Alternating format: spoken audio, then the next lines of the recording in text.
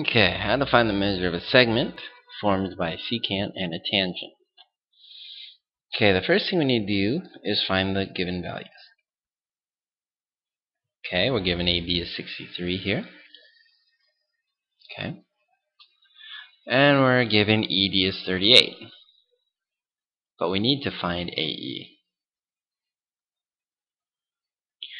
So first, we need to substitute into the intersecting chords theorem. And what it is AB squared equals AE times AD, this whole thing here. Okay? But what I did here is I expanded this because AD is also equal to AE times ED, right? Okay, and that's where this comes from. So next we substitute. So 63 is AB, 38 ED. Okay, and then AE, I just left it because that's what we're looking for. Okay, now we have to solve. Alright, 63 squared is 3,969.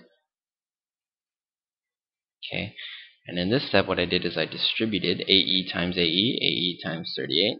That gives us this here.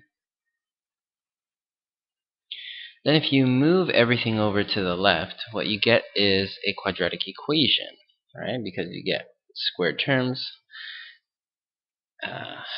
equals 0. Okay.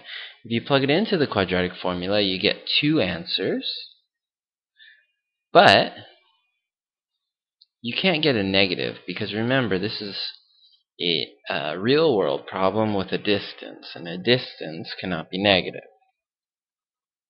So we know that this answer is wrong. Okay. So 46 and 8/10 is the proper answer. And I rounded it to the nearest tenth because that's what the problem told me. Okay, that completes our problem.